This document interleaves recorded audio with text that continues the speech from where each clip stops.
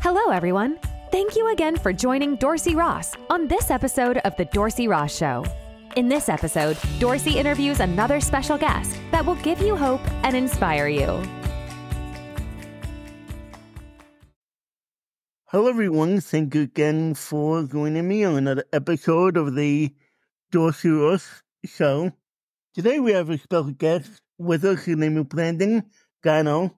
He is a visionary entrepreneur who turned frustration into a successful business, which he built, franchised, and later sold for significant profit. Now, with his business partner and friend, Shane Delaney, he's pioneering an unprecedented approach to educate and empower small business owners to achieve business growth like never before. Brandon, thank you so much for joining me today. I am so happy to be here, Dorsey. Thanks for having me. Absolutely. Well, I usually like to start off with a icebreaker. So, where did you grow up, and did that affect who you became? Yeah, that's a good question. So I grew up in the middle of New Jersey. It was a town called Bridgewater, a relatively big town these days. And did it shape me? I would say, it has to, right? Wherever you are in life, at whatever stage you're at, I think it always shapes you in some way. If I was to think about, the ways it shaped me, it definitely made me want to get away from people from some extent. Not that I have anything about people, but it's a very crowded town. And as I was growing up, it started to get just more and more crowded with stores, subdivisions, all that fun stuff. And I just wanted to find a little breathing room. So I think it's definitely shaped me and actually prompted the move to where I am now in North Carolina, in the Raleigh area, where things are a little bit more spread out. But no, it was a pretty good place to grow up. Yeah. Now, you mentioned, actually, I mentioned that you're a business owner. You're a Christian business owner. So can you share with us a little bit of your faith, your Christian story? Yeah, so I was introduced to faith more from the religion side growing up. I was raised Catholic. My grandparents were Catholic. And for me, it wasn't anything special. It was a ritual. You go to CCD classes once a week through kindergarten to 8th grade, which was annoying. I never wanted to go. I'm not a school person anyway. So you're telling me I have to go to more school about topics I don't understand? Like, not cool for me. And then you go to church and you stand up, sit down, kneel, and then leave. And nobody talks to each other. So I was like, why are we doing these things? It doesn't make sense. And it wasn't really integrated into our lives. So I, went to college. That was my break free moment, if you will, where I was able to, I never explored any other religions or anything like that. But I was just like, all right, my life didn't really change not going to church on Sundays. And I don't really know what that was anyway. I just know I didn't like it. So long story short, fast forward to pretty much after I was married, right before we left New Jersey, we tried another church. It was a Christian church this time. And it was more about the rock concert at the church than Jesus. So it was kind of cool. At the time, I was like, all right, this is awesome. There's people here, they're fun. But then as we started to get into it, I realized that those people who were there on Sunday morning, I had a local business in the area and I would deal with some of them on Monday through Friday. And they were two different people. The same person is two different people. And I was like, wait a minute. This also doesn't make sense because you're saying you're one thing on Sunday and then you're saying you're something completely different for the rest of the week. Really, from Sunday afternoon until the following Sunday morning, you are a different person. So I, again, just started to question some of that stuff. And when we moved down here, I said, I have to try this again. I felt God calling me back to the church really through my wife. So praise her for sure and praise God. But we found this church. It's called Faith Baptist Church. And it has been incredible. The focus of the message is only ever about the relationship with Jesus and being what the Bible calls a Christian and as a church too. So It is. I mentioned to you before we started recording, I actually, we're recording this on a Friday morning. Friday morning is my Bible study, our men's group. So there's about 20 of us, 15, 20 of us that get together every Friday. And we dive deep into the Bible and relate that to, of course, our lives, our challenges, our struggles, our businesses. And it's just a beautiful way to have that hope and that faith and know that you get that a couple times a week. And it's not this religious thing anymore. It's a faith and it's a relationship. So very long-winded story. I'm sorry for that. But it took me a while to get here. And that's I think the whole point is like everybody has a different story. That's Sure. mine. But hopefully that inspires somebody to continue pursuing or find Jesus for the first time. Right. Now, you mentioned in our discussion before we're doing this now, that you had one business, and you kind of said that you were like struggling with that business, not maybe struggling financially, but just struggling with how you were dealing with it. But then you went to, more, you implemented it into another business, implemented your faith into that more. And you said you were doing better with that business. How will you do that? Yeah. So that last business, which is the one that you kind of mentioned in my bio there. Yeah. I mean, it was a great business. It made money. It was successful. It kind of blew up and was successful relatively quickly and unexpectedly, and big things came from it. But what I was struggling with was I lost a passion for it. And it was because I kind of realized along that journey, this was up in New Jersey, I went from chasing the mission of what I started the business to solve, really the problem that it solved in the world and in the marketplace. And I shifted to chasing money and dollar signs. And I felt empty and I felt hopeless because it made money. I was profitable. I had all these things. None of it fulfilled me, which I know is not a story unique to me, but I started to pursue bigger and better things and wanted to make the business even bigger and even more profitable.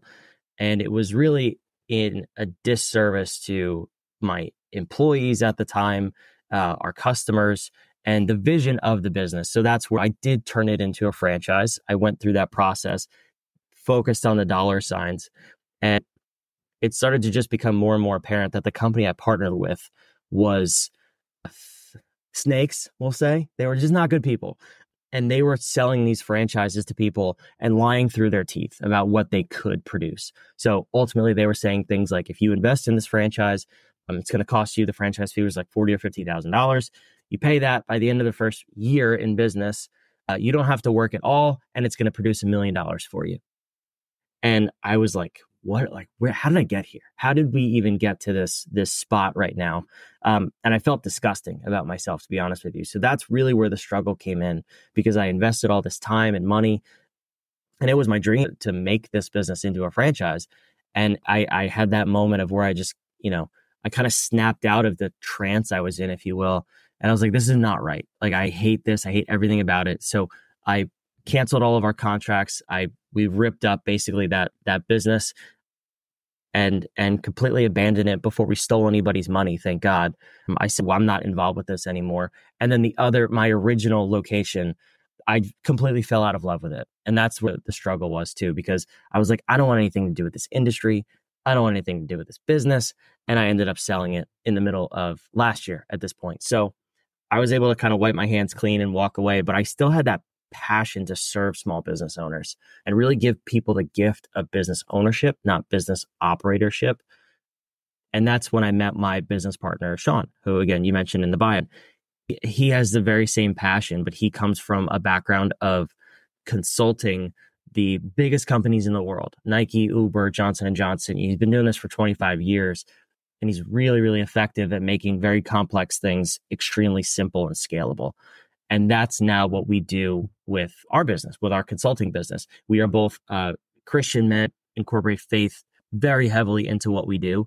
And we have just seen that because we've come together on this, and I firmly believe God brought us together, because there's no other way that we would have met. Not even by chance should we have ever met and gone into business together. But it's been one of those things that's it's effortless, right? When you know it's delivered from the Lord and it's your purpose and your path, it's not hard. I don't wrestle with doing the work that we do every day like I did in that last business. I feel just completely at ease and guided. So it's been, for me, that's been the biggest difference, which I didn't even know was possible, because you always hear things like, oh, business is hard, running a business is hard, being an entrepreneur is hard. No, it's not. Not if it's your calling. You know that, first of all, the Lord has your back, and second of all, you're on your path. So yeah, challenges come up, but that doesn't make it hard by any means. Yeah. What encouragement would you give to Christian owners or people of faith, who know God and who trust in God, who may be, struggling, who may be dealing, with, finance, who may be dealing with, sales are down, people are not coming into their store, think of that nature, they're dealing with the big, they're competing against the big box, retailers. What encouragement would you give to them? Yeah. So, I mean, what we teach people is a business model or a business operating system that focuses on simplicity and then scalability. So my question in that scenario would be, are you struggling, or are you going through this because you're listening to what the world has to say? Or is it because, is this truly what God has told you to do? Because we talk to a lot of people and they say, when they come to us, we want to grow our business. We want to make more money. We want to have more time. I'm like, that's cool. Those are great reasons to consult with somebody, but why? I mean, why do you actually want to grow your business? And that makes people think for a minute, because the world tells you have to grow your business. I'm never going to tell you have to. I can show you how. I can show you a very simple way how to do that. But it's not really about what I want. It's about what you want for you, your community, your family, yourself, and your purpose. So I've talked to a lot of people that don't have a good answer to that question, and they're struggling because they think they should grow, or they think they should be this big thing, and they shouldn't. It's not what God has them to do. Ultimately, our job is to spread the good news, spread the gospel, right? So what if you could be a solopreneur? And perfect example, one of my good friends in my faith group, he's a carpenter, like a general contractor. He does home maintenance work. Every house he goes into, he gets to spread the good news and talk to people about Jesus and the gospel. He's making money, he's paying his bills, he's happy, and he's doing his work on this earth. He doesn't have to scale his business. If he doesn't really want to, if God isn't calling him to, that's totally fine. Could he run it more efficiently and profitable? Maybe, but it doesn't mean he's got to be this general contracting company doing 25 million in revenue with 50 employees. That would be out of line for him. So that's really where I want to start with people is, why are you struggling? Is it your choice because you're following worldly things and worldly advice? Or are you really just not clear on how to get from where you are to where God has pointed you to be? And ultimately, that's between you and him. If it's a business structure thing, that's where I come in. But I really try not to intercede with people between them and their message from God, because that's just a one-on-one conversation. Sure. Talking about the 4 Ds: delete, delegate, delay, and do. How can a business owner leverage this strategy? Yeah, so that's something we talk about a lot.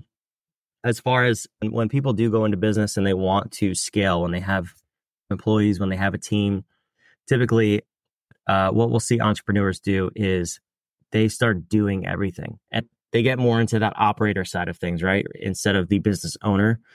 And what ends up happening is everything that comes in, they want to say yes to it, whether that's a question from an employee, whether that's an order from a customer, or a contract from somebody. And we need to just pause and say, is this in line with our mission, our vision, and who we are as a company, and who I am as the leader of this business? So the order that people tack this in is do, delay, delegate, delete, which is backwards. But those 4 things, very simply what they mean is If something comes in, they ask, can I do this? And they immediately try to say yes or justify why it's a yes. Then they say, okay, I can do it now. Can I delay it, but then still also do it myself? If that's still a no, then they say, okay, can I delegate it to somebody else? Because I'm sure this is important and it must get done. And then the last question we ask is, if everything else is a no, well, then I guess, can we delete it? Like, can this just go away and disappear? And our argument is actually the opposite. So if you want your time freedom back, if you want that clarity and serenity from owning and operating a business, you should actually be looking at things through the other lens. So first, can I delete it? Does this thing actually add value to anybody? And is it in line with our mission? If it's a no, then just delete it and forget about it. If it's a yes, that we do have to do it and it's in line with our mission, it serves our customer, then can we delay it? And the delay phase doesn't necessarily mean you still have to be doing it, but does it have to be done right now? So when we consult with our clients, we want them to be laser focused on just a few things every single quarter. So if this thing, whatever it is, if it's an opportunity or a challenge or a question that comes up, if it's not in line with what we are doing this quarter, we don't even look at it till next quarter. Assuming we can't delete it, we delay it till next quarter. If we can't get past that, it's actually urgent, it's very important, and we have to handle it. Can somebody else delegate it, or can we delegate it to somebody else? And that's like that very last step before we're claiming it as something that gets on our calendar. If we can't delegate it, ideally we can, but if we can't, it has to be done. It's urgent. It has to be done by us.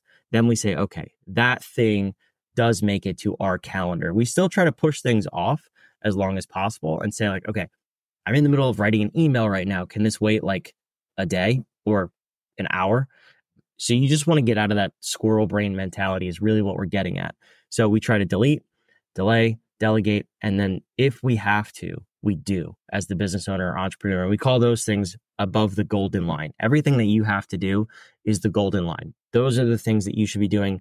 If you want to grow your business, those are the things that grow your business. If you want to reclaim your time, those are the things that are going to help you get more time back. Or if you're just serving your customers at a high level, those are the things that you're focused on. So it's this framework that we teach our clients to give them the freedom of decision making, because that's the thing that really bogs most people down. It's just making useless decisions in most cases. So we start there, and then we can talk about what we're actually doing.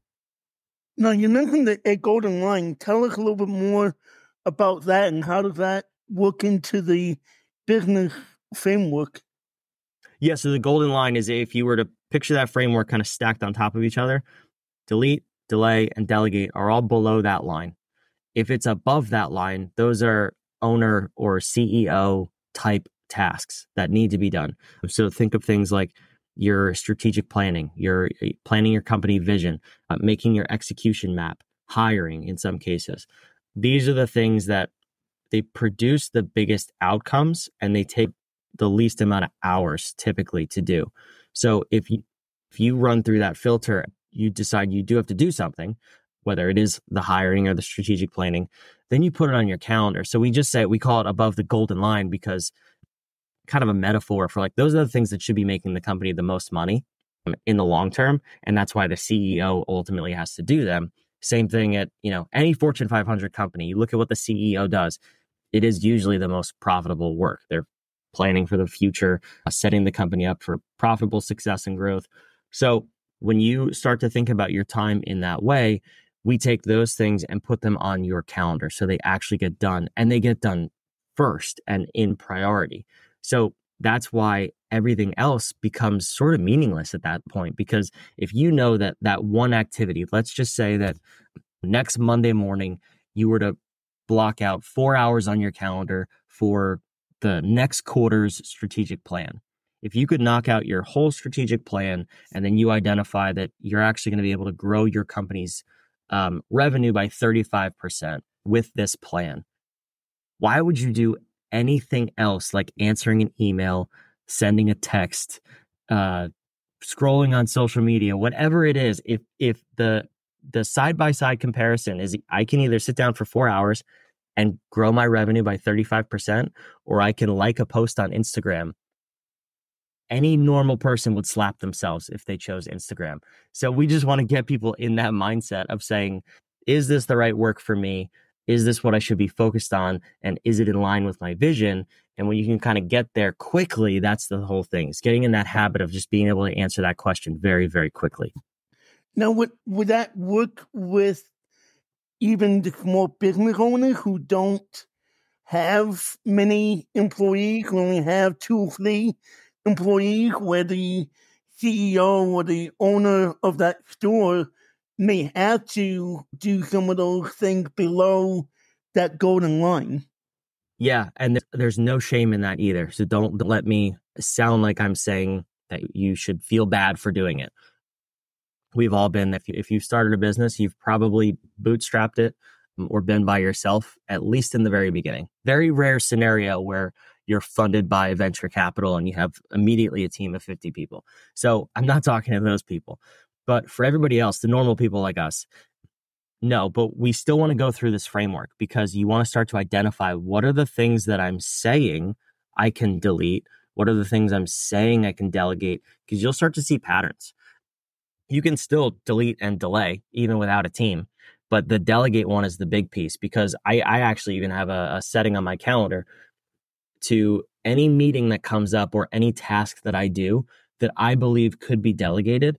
I classify it as a different color and I put it on my calendar. When I review my week, I look at how many hours I spent doing delegatable tasks and I will review what they are. If there's a common theme in those, I can say, okay, maybe I can either hire somebody to do this specifically, depending on how many hours it is, how much revenue is produced by doing it, or I can maybe outsource it to a VA, or we can build that into somebody else's work. There's a lot of options you can do, but what I want to know before I just start hiring people willy-nilly for no reason is what are those specific things that I believe I can delegate? Same thing with my business partner. And maybe we can combine our calendars to say, we're both wasting combined, I don't know, let's pick out a number, 15 hours a week on delegatable activities, things that do not have to be done by us, but are important enough to be done. Let's hire a VA for 15 hours a week. We'll identify and build processes for these specific things. So there's no questions. There's no really onboarding or training period. And as soon as we can get to that point, we can then hire that person and reclaim 15 hours of our time versus the normal path is just saying, I'm overwhelmed. I don't know what to do. Let's hire 3 people and hope they can pick up the slack. When you do that, you throw people into chaos and they hate their jobs and they're also ineffective. And you think they're bad employees, but mostly because you just haven't trained them or told them really what the outcome is that they should be getting. Now, somebody's probably going to ask me, if I don't ask you this question, what is the neon sign behind you, and what is that? Obviously, it's a question upside down question mark, but what is the symbolism of that? Yeah, so there's 2 things about me that people always ask me. I host a podcast as well. It's called Harmonious at Lunch. It's on all podcast platforms and YouTube if you want to go check it out. But yeah, so the question mark behind me, that is our logo. So I can't tell now. I think my screen is reversed. The way it should look is What If, our company name, is spelled with a D, WHADIF. That is supposed to be the D in the word what if. But it's more than that. It's a symbol, right? So everything we do, being fractional COOs and consulting with our clients, we want to go in and instead of asking the normal questions, we want to turn their questions upside down. And we want to ask the things that nobody's ever thought to ask because that's where the true answers in business are. So we turn questions on their head, right? But then the other part, the green part on top, is for me personally, arguably the most important. And it's actually a play button. So that just means we're having fun. If you're not having fun in business, you're doing something wrong because fun is a choice. You can always choose to have a good time and have fun in anything you're doing. And that's just one of our core beliefs. So we're asking the questions that nobody wants to ask or nobody has thought to ask. And we're going to have a party while we do it in the most professional way possible, of course. And the other thing too is I have a mug with the Princess Belle from Beauty and the Beast on it. And I was ashamed about this in the beginning of my podcast journey. And then people just started to point it out, like, are you drinking from a princess mug? I'm like, you know what?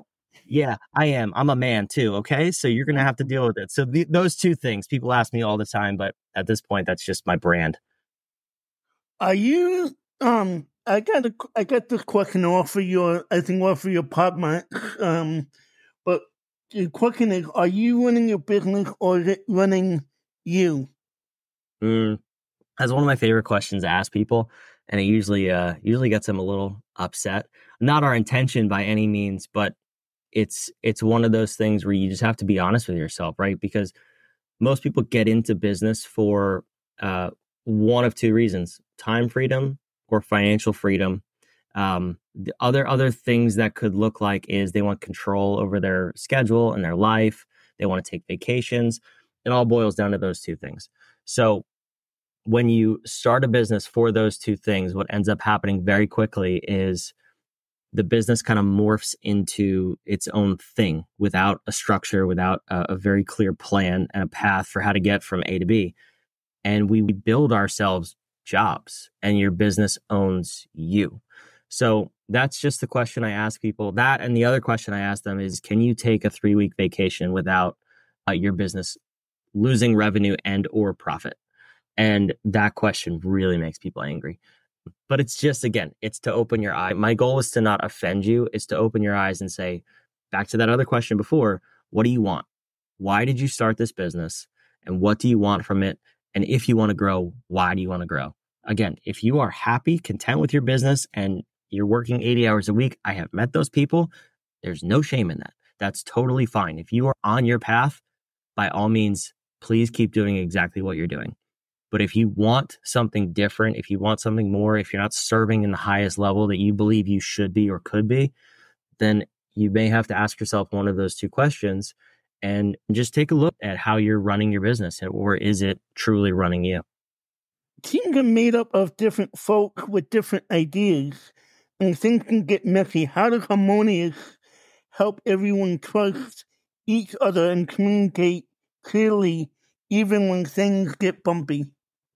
Yeah, so Harmonious is the business operating system. And instead of the normal approach to business where, if you think of any company, really, what comes to mind is departments or silos, right? So you have your marketing department, your sales team, you have your HR department.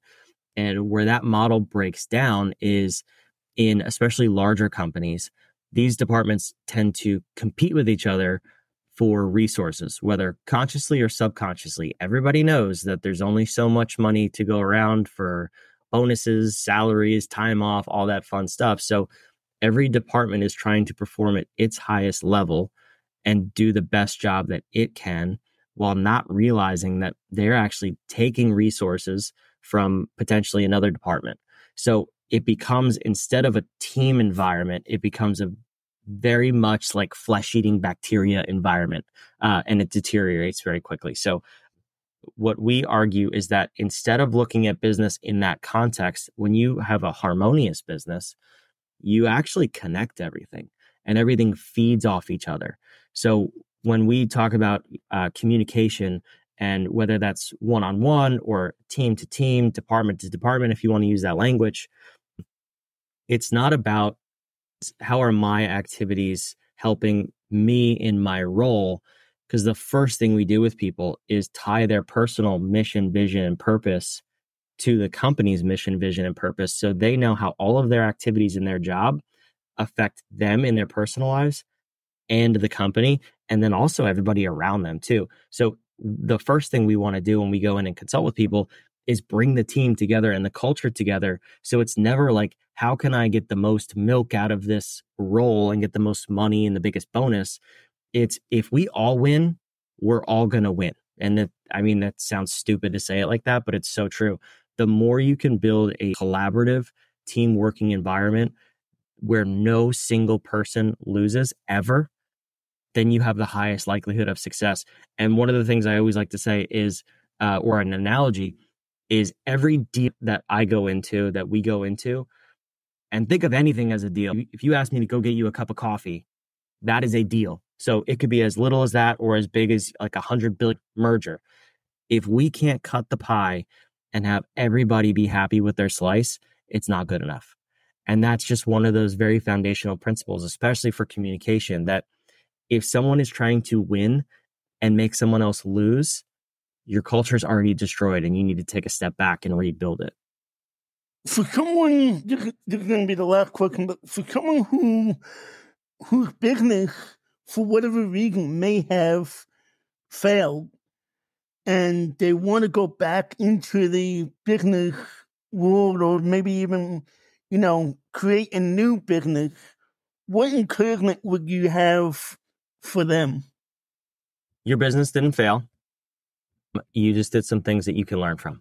So I think they're in a better position than someone starting a business for the first time, because there's so many things you learn from being in business, and then if in that scenario going out of business, that you can start to see the future in some regards the next time. Like, you know what patterns to look for and say, oh, I did this last time and it actually turned out poorly because I had to close my business. So I'll take all of those lessons, all of those learnings, and make sure it's something that you actually want to pursue again. The other side of that coin too is entrepreneurship is not for everybody. And I think we glorify it like on social media and stuff, and we make it look easy. And there's all these influencers taking cool pictures with like the crystal clear blue ocean in the background. Like, that is not entrepreneurship.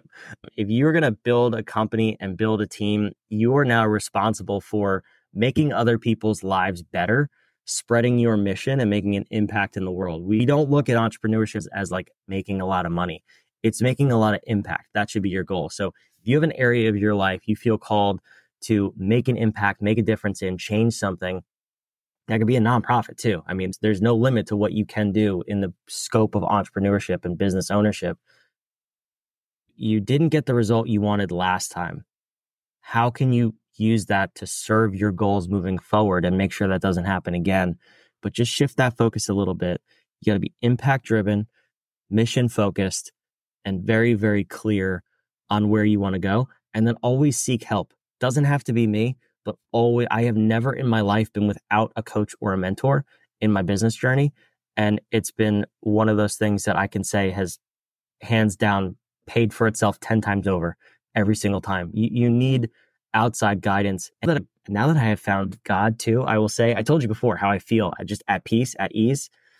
Make sure you keep that. You keep God first in your business at all times. And then everything else will start to come into place. He will deliver those resources for you. But man, if you're not focused on the right things, it's very easy to get off track.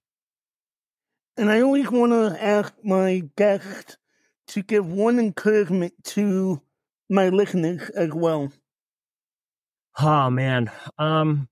So it's just something that's been on my heart recently is Romans 8:28, basically that God does all things for the good of people who believe in him and follow in him. And that's been a verse that I've carried with me for a while now. And it's been a source of encouragement for me. So hopefully if you need to hear that, go read Romans, really the whole chapter, Romans 8. Fantastic chapter. You'll get a lot of encouragement from that. Thank you. Thank you, Brandon, so much for coming on the show today. We greatly appreciate having you. Thanks for having me. This was awesome. Thank you guys and girls for listening again. And please like and share and leave a review on all podcast platforms. And if you would like to donate, and consider donating to the Dorsey Ross Show to continue to help me produce more great content, please do that on the links in the show notes. And until next time, God bless. Bye-bye. Thank you again for joining Dorsey Ross on this episode of The Dorsey Ross Show. Please like, share, and tell others about the show. Also, please check out the other podcast episodes. And if you would like, donate to this podcast and buy Dorsey a coffee. Thanks again for tuning in, and we'll catch you in the next episode.